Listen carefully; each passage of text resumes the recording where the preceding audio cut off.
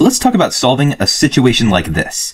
So as you can see, we have 3 blocks and they're all attached to each other by some pulley connecting them. They're also moving with a net force of 120 newtons and we're on a frictionless surface. So what I want to first start by calculating is the acceleration. And we can do that using Newton's second law, where the net force is equal to the product of total mass and acceleration. Now, the net force here is going to be this 120 newtons, because this is causing all 3 blocks to move with this force. And the total mass, I think we can kind of intuitively see, it's just going to be all the masses added together of all 3 blocks, which will be 2 plus 4 plus 6, which is going to be 12 kilograms. So we can take 12 and plug it in for our total mass. So this is going to be the equation that we have right here. And as you can see, it's pretty straightforward to solve. We just need to divide both sides by 12. That'll get the 12s to cancel, and acceleration is going to be 120 over 12. Now I think we can do this division here in our head. That's going to be 10 meters per second squared. So this is going to be the acceleration acting on every single block. The reason the same acceleration acts on every single block is because they're all attached. Then all of these are going to move with the same acceleration.